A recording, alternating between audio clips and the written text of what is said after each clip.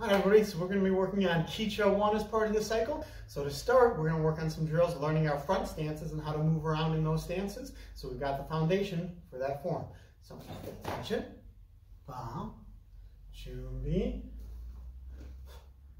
Step back, with our left leg into our front stance. Hands come right to our side. We're just going to move forward and backwards in our stance. You're going to take your back leg, slide it into your front leg, and then slide it out nice and wide. Bend that front knee, keep our back straight and tall. We're going to slide forward again. And we're going to slide backwards. We move our front leg, it's going to come into our back leg, then out away from us into that front stance, then in again, and out backwards. Call that to attention. You can work that as far as you have, whatever space you have. You can go forward and backwards as many times as you have room for. Practice that a few times so we get those front stances down. Good. All right, to continue working on our front stance, we're going to do the 90-degree turn.